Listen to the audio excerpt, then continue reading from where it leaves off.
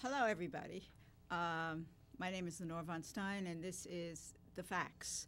I'm here tonight with Beth Griffith, Vern Nix, and Andrew Bolotowski, and we're beginning a series within this series, The Facts, about I'm trying to figure out why I lie. I don't lie as much as I used to. I used to lie a lot when I was, there were periods of time in my life when I lied a lot. And so this is not a confession, it is an analysis. I'm trying to understand what precipitates these lies, why I want to dress up as somebody else. Is it just fun? Or you know,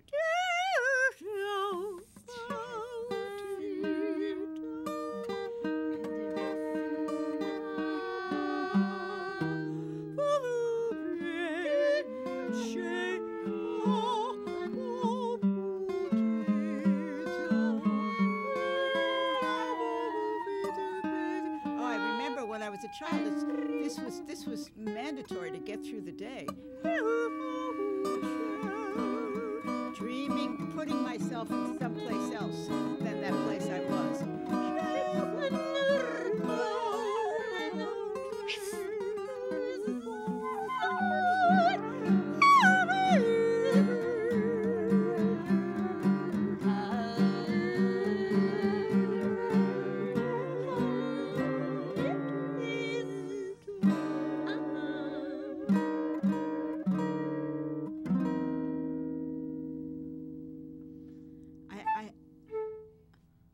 Let's try Marianne's clothes. Hit it.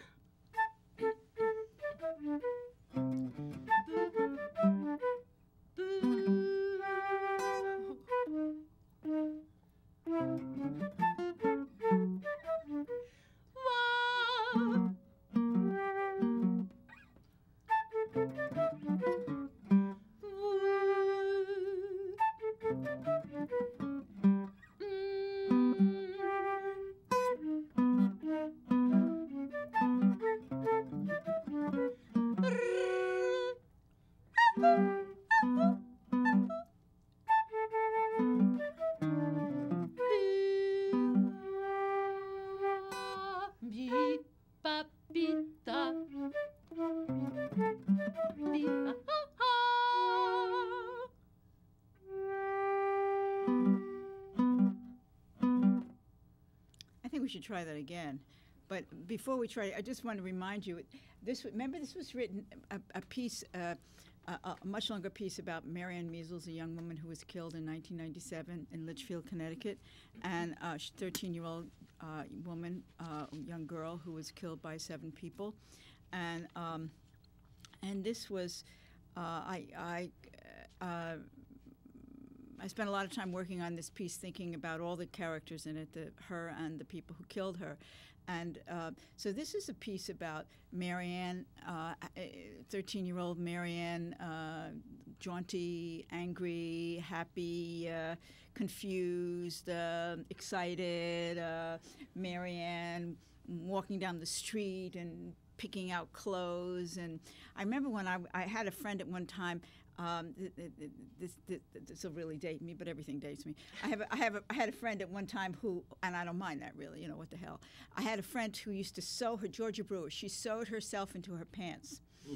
And she showed me how she, you know, I can still remember her on the bed with, you know, and so that kind of fun. So let's hear Marianne's clothes again. And I think we made that up, where Vern wasn't there, that where Andrew's leading in with okay. I forgot that too. Yeah. No, So let's hear your cue. Let's hear your cue. You're going to hear the cue. Here we go.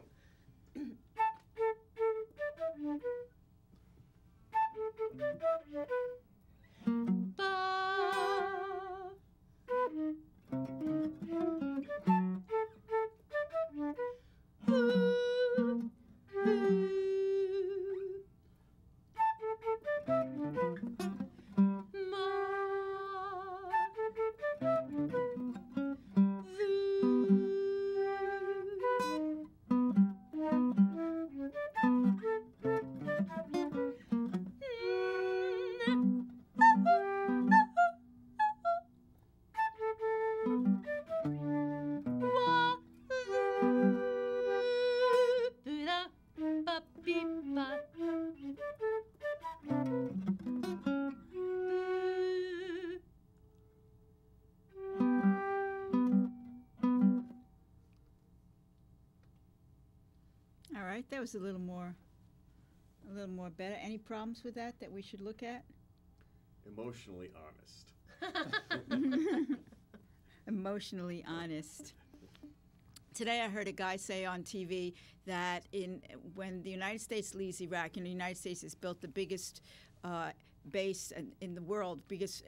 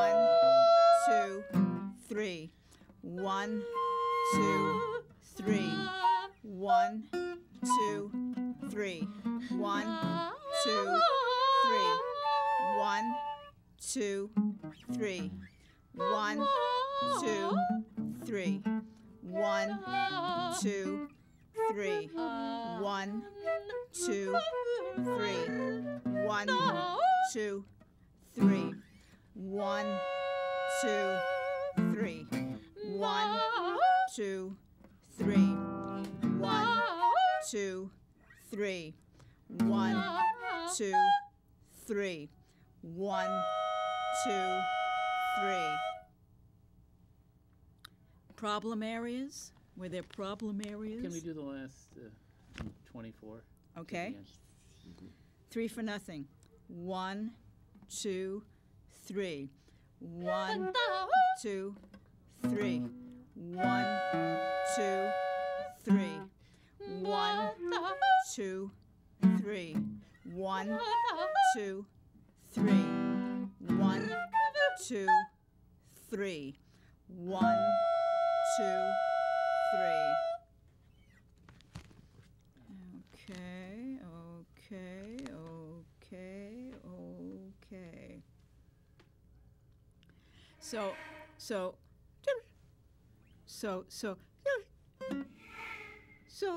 But did you have to mumble a lot in one of your jobs recently? Where did this come from? I think they accused me of mumbling, but I don't think I was. I thought I wasn't, that's the other problem, I thought it was crystal clear. Sometimes people say they don't understand you when actually what it means is that they understand you only too well. They don't want to hear it.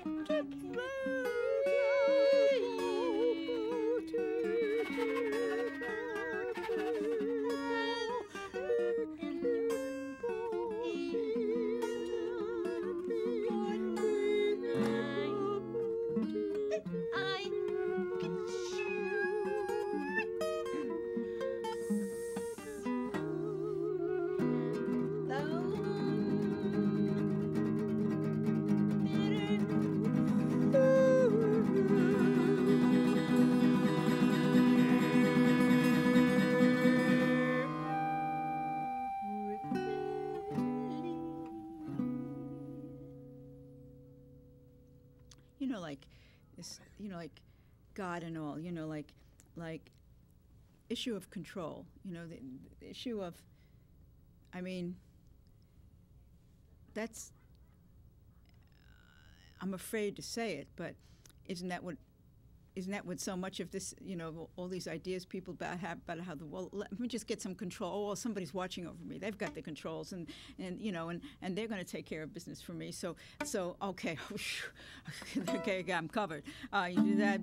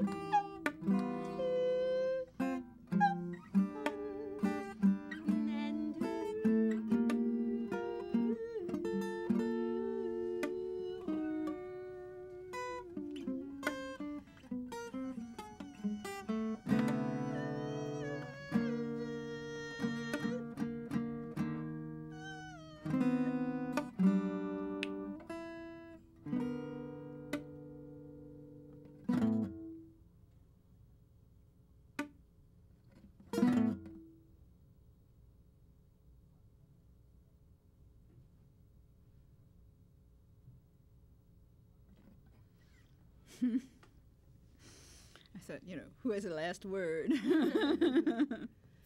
I think there's this interesting time as I remember my childhood, which is really far away, but this interesting time around 3 or 4 when you're really becoming yourself well, you've become yourself all the way through, but it becomes you have more and more clashes with the powers that be around you, your parents at that point, and you're not so much a cute little thing anymore.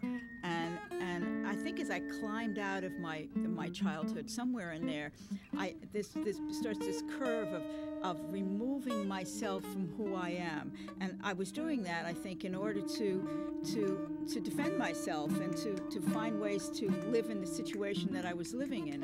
I made the fantasies were made to compensate.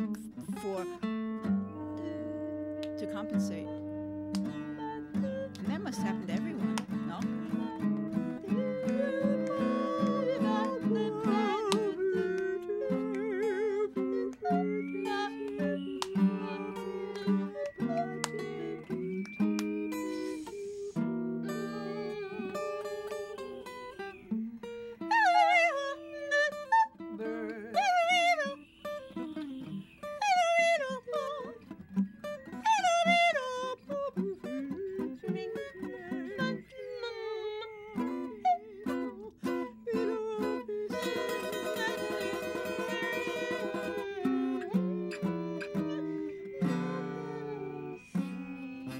calling this thing disentangling the surface.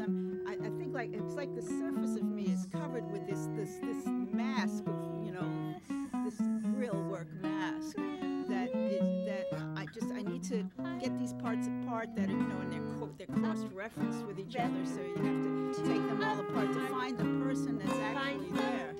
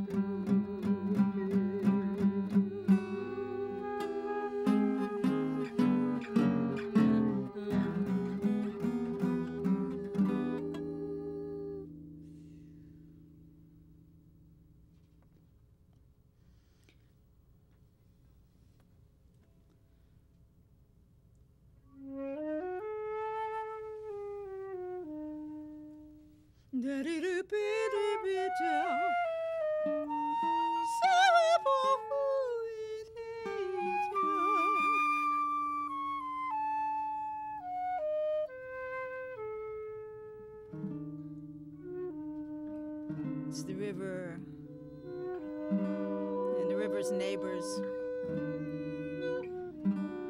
the river's friends.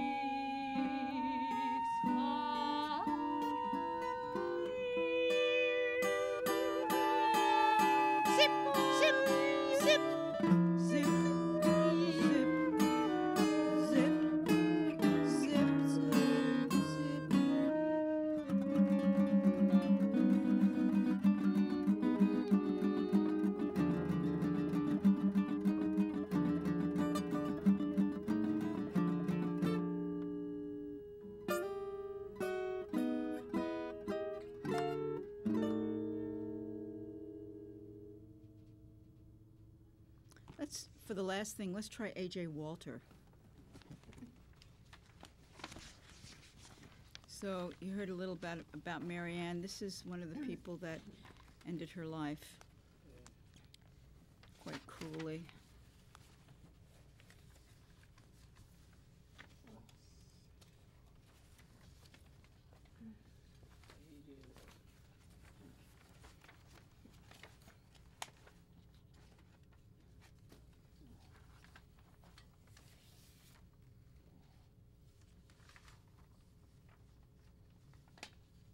What do we got here?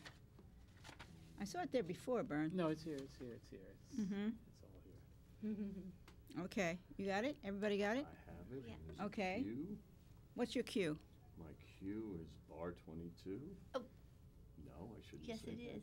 Yes, it is. Okay, Bern, I And don't know if you were here furthermore, for us we figuring do out it- this I do cue. it twice, and furthermore, I have to remember that I brought enough F sharps uptown, lower Manhattan. Bar 22 twice. Bar 22 without the The- final eighth note The- in both cases. So as we come out of improvisation, since we've been working on this for quite a while, we come out of improvisation straight into the tune, and so but we still have to set the tempo. So one of the musicians has the job of setting the cue. We set the cue, we decide what the cue is, and then we practice it so that we can remember this. Why'd you do that? Don't tell people about it, or they'll all be wanting their cues too. Can you They'll be- try it, please? They'll Yeah. be writing it.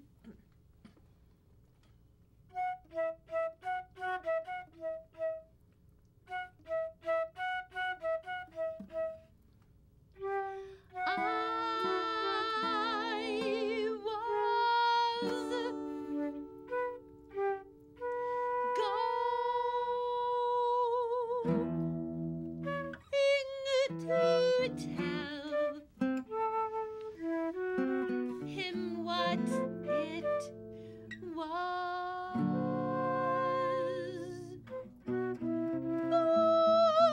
For he would have thought I was nuts.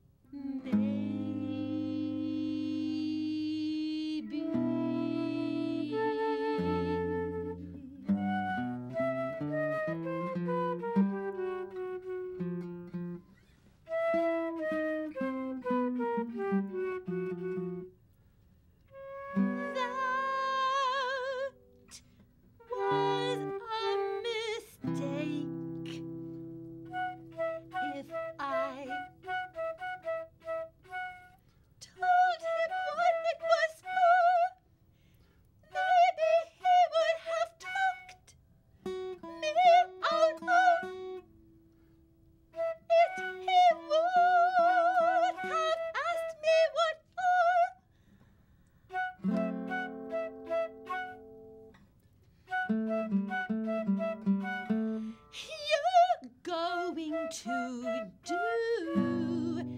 something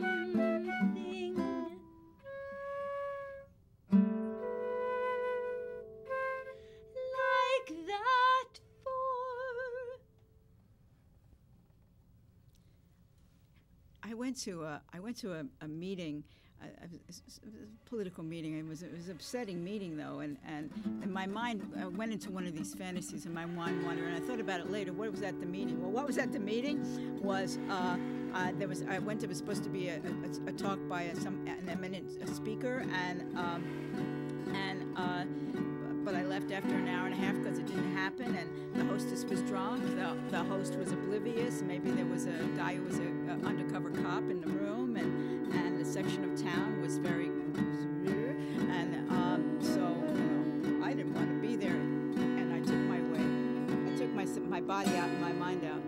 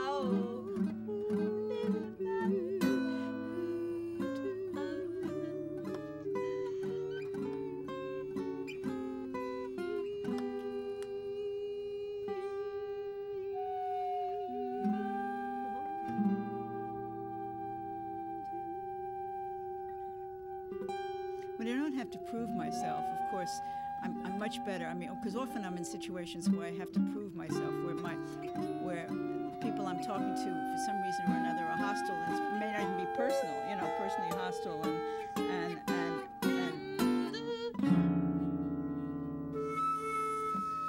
when I'm not hitting that constantly, who do you think you are kind of wall, Bye.